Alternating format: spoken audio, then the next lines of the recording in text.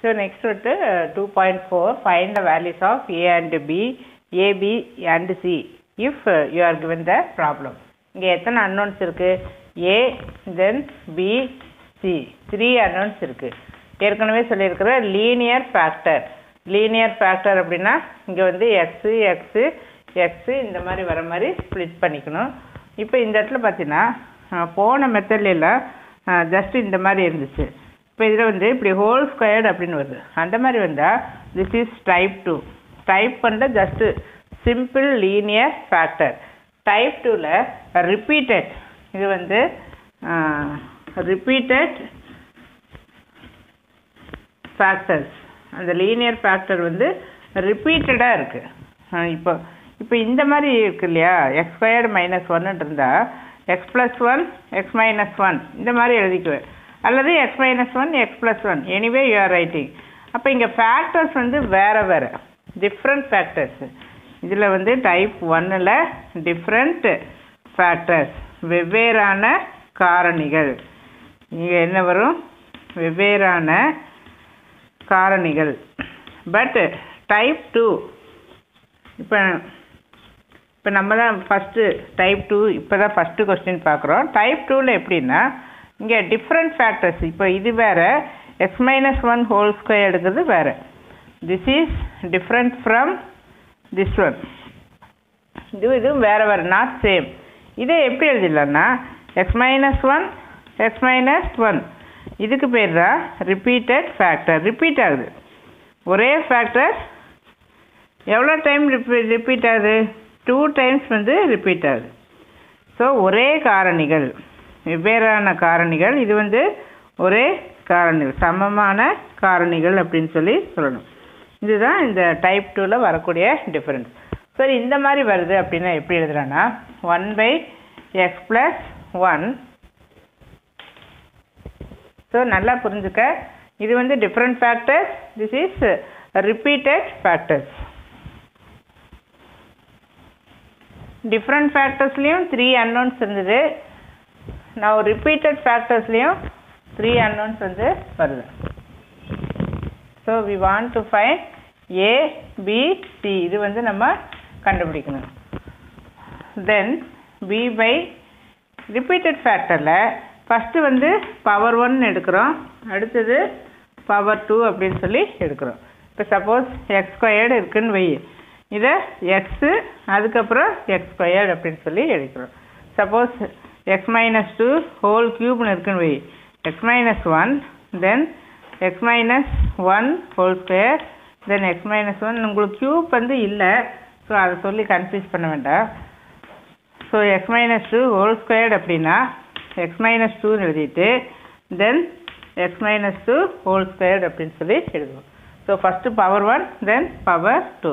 இது ரெண்டு ஆட் பண்ணால் 3 அப்படின்னெல்லாம் திங்க் பண்ண வேண்டாம். இந்த மெத்தடில் இந்த மாதிரி நம்ம எழுதணும். ஸோ நம்ம எல்சிஎம் எப்படி இருப்போம்?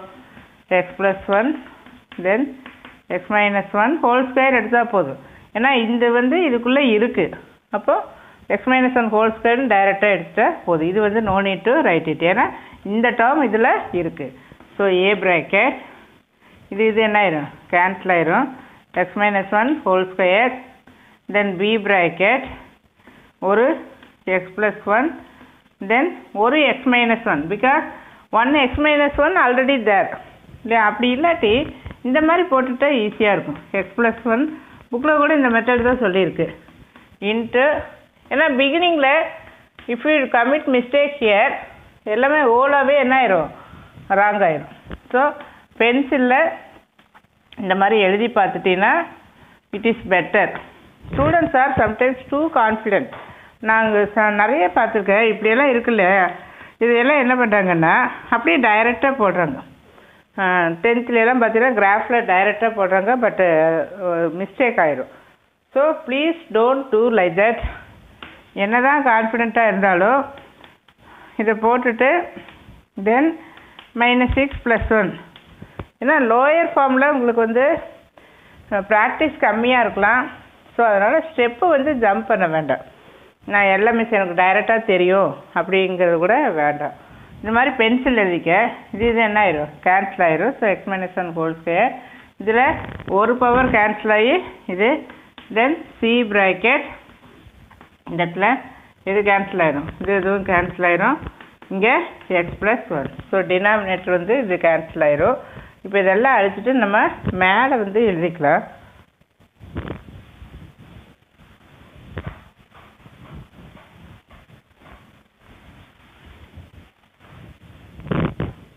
ஸோ இங்கே என்ன இருக்குது, ஏ bracket X minus one whole square, B bracket X plus one X minus one, தென் C bracket X plus one, இவ்வளோதான் இல்லையா, ஈக்குவல் டு இந்த சைடு என்ன இருந்தது, எக்ஸ் அப்படின்னு சொல்லி இருந்தது. ஸோ இதை அப்படியே இப்படி பாக்ஸ் போட்டு எடுத்துக்கலாம்.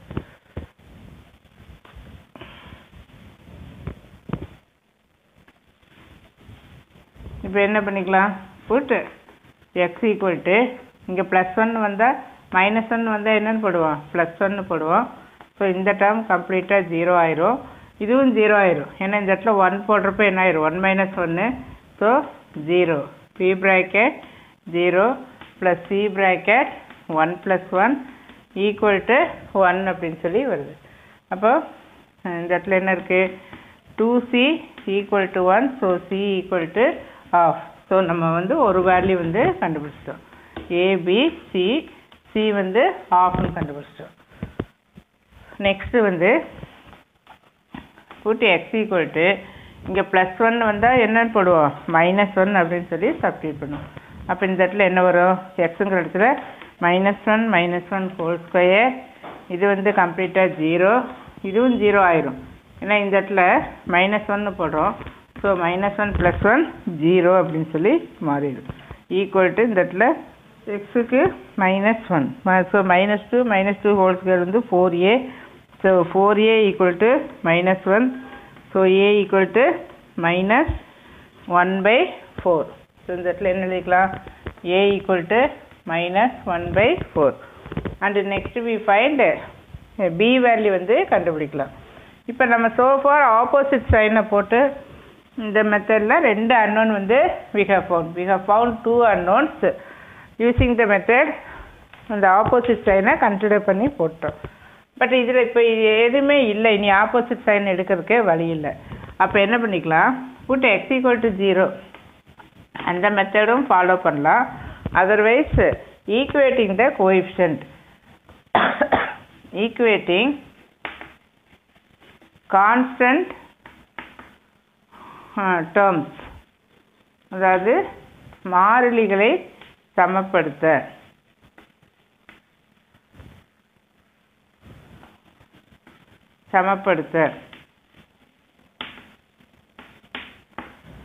மாறிலிகளை சமப்படுத்தினா without no X term, that means no X term, X term இல்லாததான் நம்ம வந்து சமப்படுத்த போகிறோம். இப்போ இந்த இடத்துல எக்ஸ் டேர்ம் இல்லாதது எது, ஒன்றுமே இல்லை. அப்போ நம்ம என்ன எடுத்துக்கலாம், 0 அப்படின்னு சொல்லி எடுத்தேன். இங்கே எக்ஸ் டேர்ம் இருக்குது, no X டேர்ம்னா just we can take it as 0. இதில் எக்ஸ் டேர்ம் இதில் என்ன வரும், ஏ இருக்குமா, ஹியர் ஏ.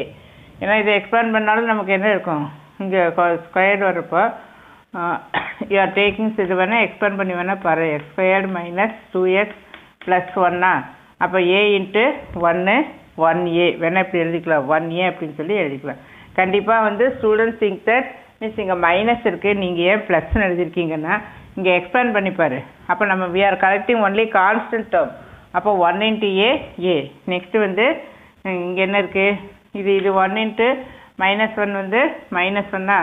அப்போ இங்கே ஒரு b இருக்கா, so minus b. So that you are taking minus b. தென் இது கூட நீ இது என்ன ஆக்சுவலாக எக்ஸ் ஸ்கொயர்டு -1 இல்லையா, அப்போ இது மல்டிப்ளை பண்ணுறப்போ -b. அதே மாதிரி இந்த இடத்துல c. So equal to 0. Already a வந்து நம்ம என்ன கண்டுபிடிச்சிருக்கிறோம், -1/4. தென் b வந்து தெரியாது, c வந்து 1/2 ஈக்குவல் டு 0. ஸோ இங்கே ஆஃபில் 1/4 போனால் 1/4. So 1/4 minus b equal to 0. So which implies b equal to இது அந்த சைடு கொண்டு போனீங்கன்னா 1/4 அப்படின்னு சொல்லி மாறிடும். ஸோ பியோட வேல்யூ வந்து 1/4. இப்போ இது எல்லாத்தையும் எடுத்து நம்ம சப்ஸ்டியூட் பண்ணணும். ஸோ ஃப்ரம் த பிகினிங் கொஸ்டினுடைய ஸ்டார்டிங்க்கு இப்போ நம்ம வரணும்.